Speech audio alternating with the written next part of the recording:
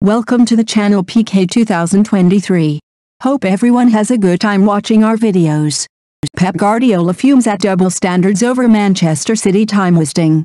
Pep Guardiola feels his side are unfairly judged and believes there's one rule for them and another for other clubs. Pep Guardiola has hit out at what he perceives to be the double standards of Premier League referees over time wasting and claims Manchester City have been unfairly treated.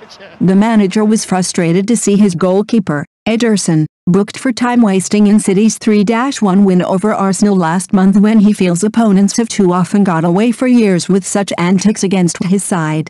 Newcastle visit the Etihad Stadium on Saturday, having faced criticism this season for deliberately running down the clock from Jurgen Klopp, Mikel Arteta and Erik ten Hag, who accused Eddie Howe sides of an annoying approach ahead of last weekend's League Cup final. Guardiola sarcastically claimed any possible time wasting from Newcastle would likely end up in a yellow card for Ederson as he bemoaned what he felt had been City's unfair treatment. "If it's a waste of time, we will have a yellow card for Ederson, don't worry," Guardiola said, ironically. "We are the team with the least waste of time in our careers, then the first time we go to Arsenal away and after 36 minutes we got a yellow card, so don't worry about wasting time. It depends on the referee, but I'm pretty sure the yellow will be for Ederson. How many thousand, million games do teams come to Etihad Stadium and waste time from the keepers? 20 seconds every time, the goal kick and long ball and long ball and long ball, and absolutely nothing happens. And after we go there, to Arsenal, we want to be active to play and we get a yellow card. And that is why I'm far away from comments about the referees, because I don't care 1 second. They can do whatever they want."